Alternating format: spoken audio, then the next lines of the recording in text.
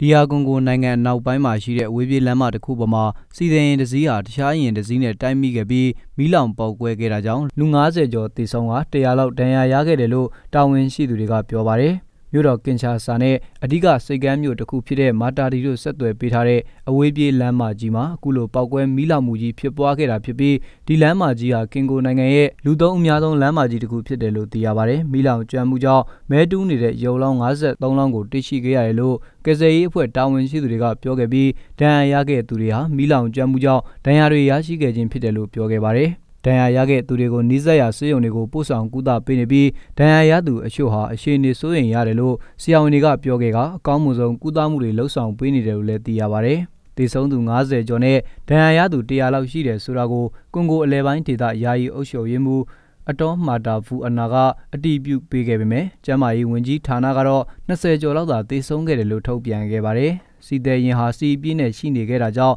ပောက်ကွဲမှုကြီးကိုအလွန်ကြီးမားစေခဲ့ပြီးမီးလောင်ကျွမ်းမှုတွေလည်းအကြီးအကျယ်ဖြစ်ပွားခဲ့တာဖြစ်ပါတယ်။မီးလောင်မှုတွေဟာလျင်မြန်စွာကူးစက်သွားခဲ့ပြီးအနီးနားရှိအိမ်တွေပါကူးစက်လောင်ကျွမ်းခဲ့တယ်လို့ကုလသမဂ္ဂရဲ့ OKP ရေဒီယိုကဖော်ပြခဲ့ပါတယ်။ကွန်ဂိုနိုင်ငံမှာရောက်ရှိနေတဲ့ကုလသမဂ္ဂမစ်ရှင်ကလည်းကယ်ဆယ်ရေးအဖွဲ့တွေနဲ့လူနာတင်ယာဉ်တွေဆစ်လွတ်ပေးခဲ့ပြီးမီးငြိမ်းတပ်ရေးမှာလည်းကူညီပေးခဲ့တာဖြစ်ပါတယ်။စီကံလိုင်းနာမှုအားနည်းခြင်းဝင်ပိုတင်ဆောင်ခြင်းနဲ့ပြုပြင်ထိန်းသိမ်းမှုနှဲပါခြင်းတွေကြောင့်လူသေဆုံးမှုများပြားတဲ့ရင်မတော်တဆမှုတွေဟာကွန်ဂိုနိုင်ငံမှာမကြာခဏဖြစ်ပွားလေရှိတယ်လို့သိရပါတယ်။